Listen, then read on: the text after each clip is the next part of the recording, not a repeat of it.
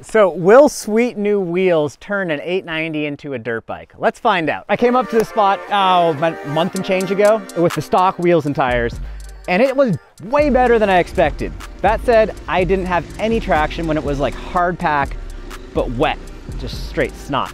So I asked up on my Instagram, like, hey guys, what are good off-road tires?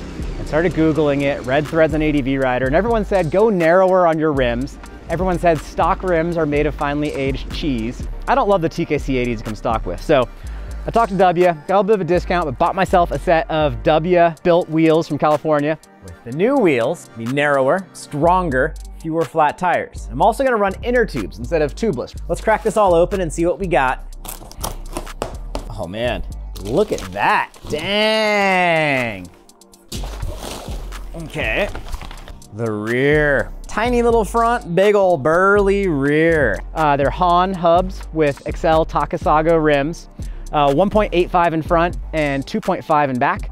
And then everyone said get the Motaz Rousey Tractionator tires. Cool. Wow. I did hear this front tire is sketchy on the highway. So last night I put everything on here. So I got the wheels on the 890 last night. I'm gonna go try them out in some trails today. Yeah, install was pretty simple. I just went and got some rim locks down at Cycle Gear or whatever and used Gorilla Tape for rim tape.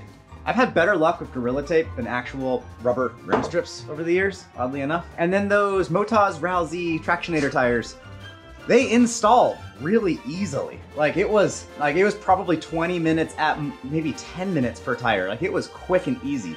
I haven't done a dirt tire in years, but it felt like a dirt tire, which is insane. Pretty easy install for the W's. I think I've got my buddy Riley coming over. We're gonna head up to some trails and see how these things do compared to the old street tires, which were worn out. So I am very optimistic.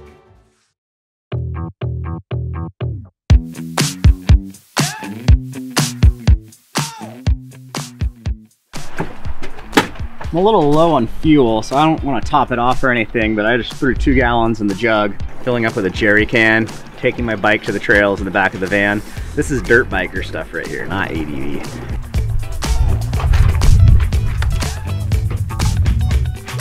That went smooth. And initial sample is like, hey, that's awesome. I am like an intermediate level dirt biker at best. I would like race B-class hair scrambles and all that. So like B is intermediate, expert A, beginner would be C. So intermediate. Let's go hit the trails. Riley's cruising along. He'll get a few shots for us and we'll see what happens. Okay, let's go ride. Enough chit chat.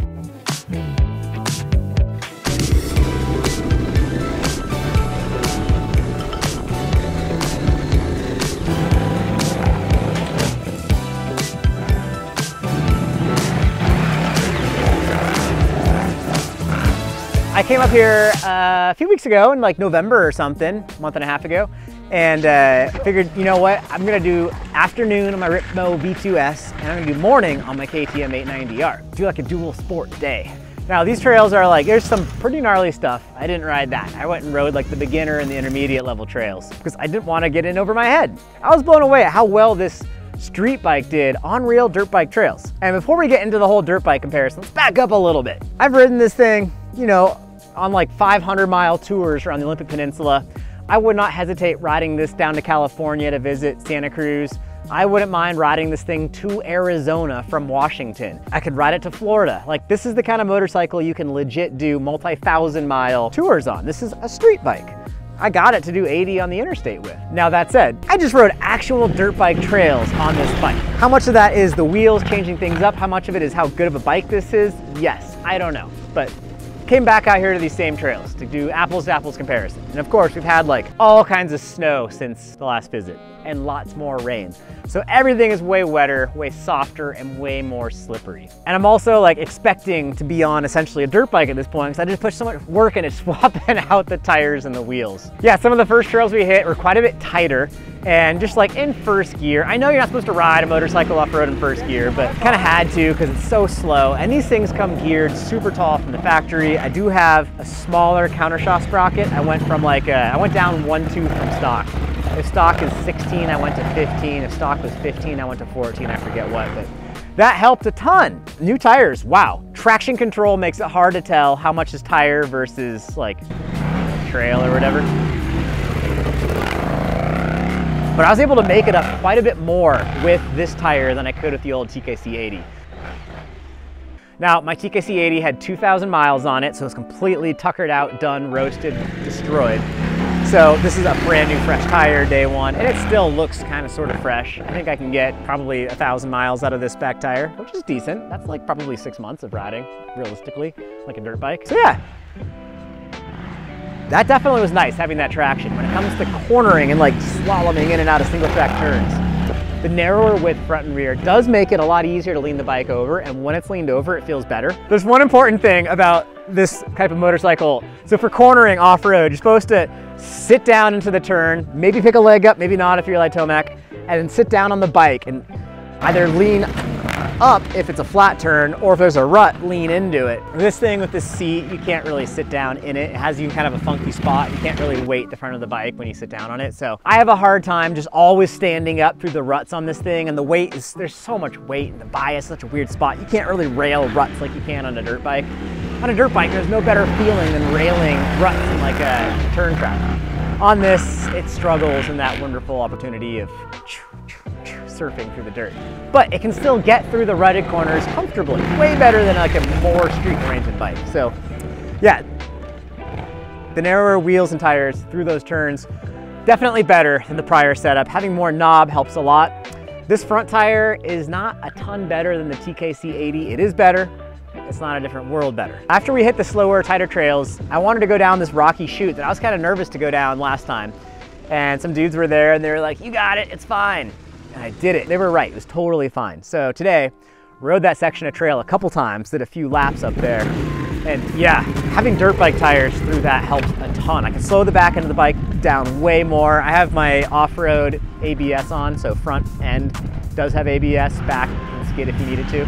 And yeah, it was in control and all that. I was still like using my little toothpick legs to get myself upright because I get bumped in weird ways. It's still 500 pounds, top heavy and all that, but it could do it. And then on the faster sections of trail where you're getting that flow, that's where the difference between this and a real dirt bike is less obvious. And those were a super fun time. I had one moment popping into a left and it looked slippery. It was way more slippery than I thought. I kind of Mario Karted it off the trail into a pile of logs, chest first into a big log, bent some fingers the wrong way. This one was already bending funny before today. Luckily everything's okay. We decided to go down this trail that's rated Black Diamond, and I'm like, oh, it only loses 400 feet of elevation in a mile. That's not too crazy, like we can get down that. Well, at first, it's pretty mellow. Got to a small little cottonwood had fallen across the trail, so we cut it, pushed it aside. Yeah, I could probably go around it, but it's gonna be a cluster, and I think we could probably cut through it down there, and it would fall, and that might leave enough space to squeeze through, and someone with a chainsaw could do it a second time.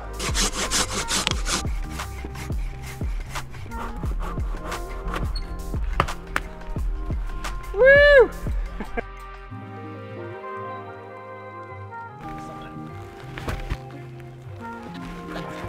That was a fun project. And then we're like, oh cool, we got Black Diamond trails today. And then we got to the bottom where it's just like mountain bike style dropping down to the trail. And we looked at it and I'm just like, holy cow guys, like this is not smart. I'm not riding a street bike down this multiple tiered obstacle of death. Let's do a little scouting. That's terrifying, but I think I have a fair shot of getting down that. I just gotta really get on the binders good through this. Oh my goodness. That's super gnarly. Okay, I think we'll be okay down that, but the trick is to stay in control down. Oh my gosh. That's like a mountain bike trail. Yeah. I would not hesitate on any of my dirt bikes or even my DRZ 400 to ride down this, but man, I kind of want to just do it and not worry about it. This is officially the gnarliest thing I've ever ridden a street bike down. And then I pulled off the tail bag and the tank bag so I could move around and have a little less weight. It's just a psychological trick. But it worked, like rolling into the first bit, holy cow, it was scary, but I just like slid right off these rooty step downs. I couldn't slow down anymore, but it wasn't too fast. And then I was able to get back on the binders, and then the rock section, I had traction, I had dirt bike tires, slithered right on through those. And then the very end is this kind of steeper rocky chute. You can't see it on the camera probably, but I think I caught third gear going down that, which felt amazing. Super safe, in control, very responsible, was not hairballed. and made it out. And oh my gosh, I remember going on that trail below that with the original tires and wheels a month ago, and thinking like, I will never ride my 890 down that. And today with the dirt bike wheels and tires, I went right down it. So that was super cool. We met a local dude who works on the trails. His name's Joel. He is on a dirt bike set up with a chainsaw rack and a shovel and all that. Good. He's trimming up some trees. Yeah, it's a real bike for the trail. All right. My name's Jeff. Joel. Nice to meet you, Joel. Good dude. We met Trevor, who's got a brand new 2023 KTM. I'm jealous. I wish I had a dirt bike. Yeah, that's a 23. That's nice. And yeah, this is a wonderful day on the trails. Thank you all for watching. I'm stoked at what this thing can do. I'll take it on some more OHV Park stuff just because I miss dirt biking. I want a dirt bike. Thank you all for watching. Big thanks to W for getting me some help on these wheels here. I didn't quite pay full price, but still paid for them. Yeah, big thanks to Revzilla. They had the Rousey tires in stock. It's awesome. And yeah, thank you all for watching. I appreciate it. If you like the moto comment, if you like the moto content, let me know with a comment down below. Hit the subscribe button. All my videos are kind of like this, where we try to look at product stuff, but then go have a fun time instead, and then kind of wrap the two together. All right, time to get home. Peace out. I love you. Talk to you later. Bye.